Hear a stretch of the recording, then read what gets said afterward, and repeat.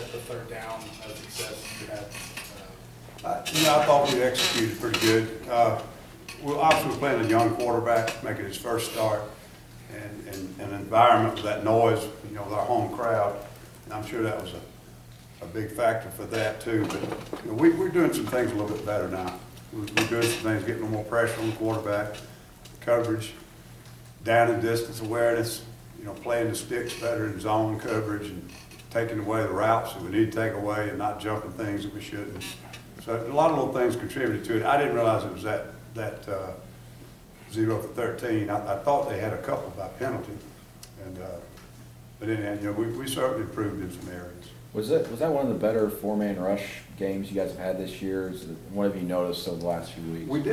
We didn't do a lot of four-man rush. We had some four-man rush off of our odd package that we run, but I think we pressured the quarterback very well. We're still not getting them on the ground very frequently, and we're letting them scramble on some critical times and get yardage, getting out of the pocket.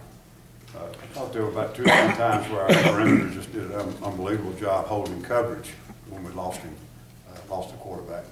So we're still a work in progress in that area. We've got to keep doing a good job of that. Ellis, you had some lineup changes, then you had Brandon King, who I guess played for the first time on defense, wasn't it? Could you just talk about that, what he did exactly? He was playing on our odd package, the 30 package, and got about 7 snaps, I think. Played really well. He had one misalignment, and he hadn't had he's only had a week at it, and I thought maybe, need to get him out at that time so he didn't bust another one, but when I look back and look at the film, he really played well. Make him work him into the regular linebacker rotation, I just don't know. I think hopefully that open day will give me a chance, because he really did some good things. He's one of the best tacklers on the team. He's extremely fast, he's physical. He just struggled out back with some of the things you have to do as a deep safety. And, you look at him sometimes and say, well, that guy's about 6'2", he's about 205, 215, he's a safety. Well, he may be a linebacker, and I'm going to work him a little bit more there, but it's definitely going to be contributing on that 30 package. And that's with 3 linebackers at the time? We had we keep 2 backers in and 6 DBs and 3 down. So he's one of the 2 linebackers? He did that, had about 7 snaps and did a good job on it. But I hope maybe he can play a little linebacker. We'll see. It's going to take a while before he can learn that. The other thing, of course, with the starters didn't have any practice time during the week. Chris got out there, I think, on Thursday and got about 25 or 30 plays with no contact.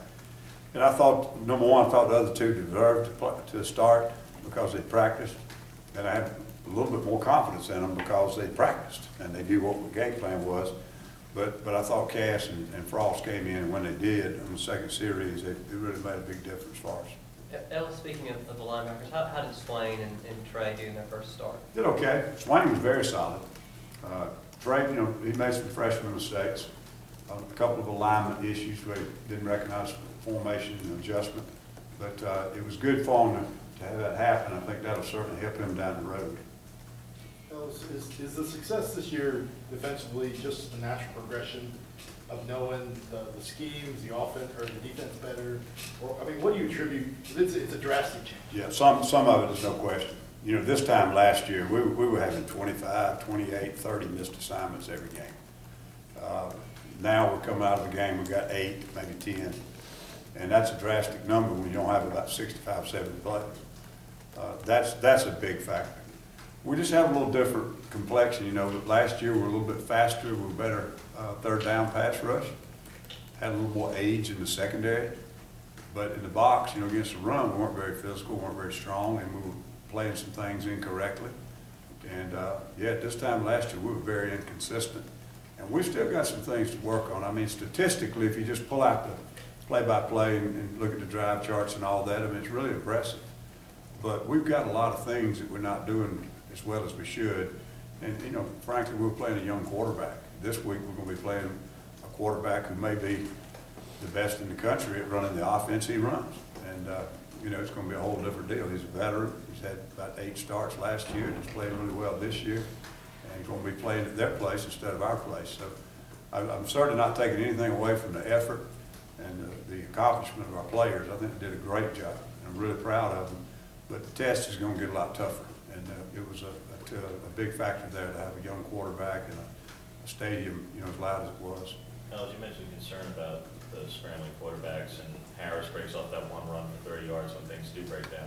When you are going up against Prescott and what he can do on purpose and when things break down, what do you have to do this week to improve in those? You know, we can't do anything different scheme-wise because we got to play the coverages we got. We just got to do a better job, you know, staying on rush lanes and keeping them boxed up. One of the things that he broke out on the other day was man under 2 deep. Probably won't play that much against this guy. Maybe we will. We'll have to pick our times. But anytime you rush and you got all man under and no zone, you got nobody hanging around there to help you. And that's got to improve. I mean, we get letting them escape for too many yardage. I think that was the longest run of the night. Ellis, when you look on film from last year's game to now with Dak, what's the biggest improvement you see? Just him being comfortable, or has he improved? From last game last year? Yeah, from the game when he played you guys. Yeah, well, you know, that was his first start, yeah. If you remember. We prepared for Chris Ralph, who was recruited when I was there, and a very different type player. And we didn't have a really good plan, and then when we tried to adjust it on the fly, they still did an excellent job. And his runs last year, design runs, were really the biggest problem we had in that game. So we obviously know what he's capable of doing. He was not as good at that time in maybe reading coverages and his accurate throwing. And right now, I mean, he is as good a dual threat quarterback as there is in America. He's throwing the ball on time, he's throwing it accurately. You know, the little hot reads that everybody has off the zone reads when they see blitz coming or they know they don't have anything on the run, and the quick throws outside on the hitches or the bubbles. I mean, he's hitting those things, the timing of them and the accuracy of them, he's going to catch the ball and get upfield. So it's just a big difference. You know, if those things aren't thrown exactly right, they're not as effective. So there's certain things that he's just doing so much better now than just running with the ball. Added threat there and added concern trying to prepare for their receivers. They got big guys, it seems, at every position. They got 2 big wideouts on the outside, and they got excellent speed on the inside receivers. The guy I think that really gives them their versatility is what we call our H-back, and he lines up as a tight end, he lines up as a fullback, he lines up as a wideout. They can know huddle and tempo without changing personnel and give you every formation in the book. You know, and that makes it extremely hard because you know we'll shuffle our personnel packages sometimes and match up on down and distance or certain skill or big guys come on the field. Well, they don't change them much. Occasionally they'll change up a little bit, but that allows them to go faster. They may be the fastest paced team that we've played ever. Ellis, did you? Makes it very difficult when you got a dual threat quarterback, you got the tempo, and you don't have to sub. It really makes it tough. Having been there, game day going there for the first time this weekend, what will it be like for those folks over there? Well, I've been back with South Carolina once, but I've not been back since they enlarged the stadium. You know, kind of anxious to see it. It's still open-ended on one end, but it's horseshoe, you know, closed in on the other. And I'm sure it's going to be a louder environment, and of course more fans, obviously. And you know, I think it's going to be one of the toughest environments we've been in, even last year. You know. What would end up starting Jamel President this week, and how did he play against? You know, Rodney bases it really on a lot of times on their practice performance and their previous game performance, and he's steadily been improving and did a good job, and I think he had confidence and gave him the start. It's almost a reward mechanism because they're all capable of playing, and we're playing a lot of guys because that's our philosophy. But the ones that get the start are the ones that usually have the best week of practice, you know, coming off of a good game. Ellis, how did Jonathan Mincy play Saturday? I thought he played exceptionally well. There were a couple of breakups y'all probably noticed, had some key tackles. There were some times where I think there was the primary receiver, and they took their eyes off of him real quickly because he looked like he had good coverage. But I thought he played really well. It seems like this year that he's been thrown at less. Is there something that you're seeing in just his technique and improvement that is making that such, or is it just because Jones is a new guy where a team's going to pick on him now? I think probably they look at film and they see this kid's started 20-something games, and this one's never started until this year. And, you know, Trevon's out there as a wide out, converted wide out, probably testing those guys a little bit. The other thing, everybody's going to go after whoever the star is covering because they're going to assume he's the least covered guy on the field. And Cadillac sometimes surprises them with his speed and his coverability. But really, I think it's what you said. I think they're going after certain players, and they feel like they're going after the least experienced when they go after the others.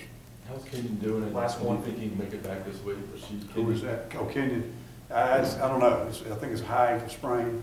He actually did it, you know, not on the field. And it happened, I think, Friday or either Friday at class. So it's really only about 4 days, you know, removed. But we haven't had anything other than just day by day. All right, thank you, sir.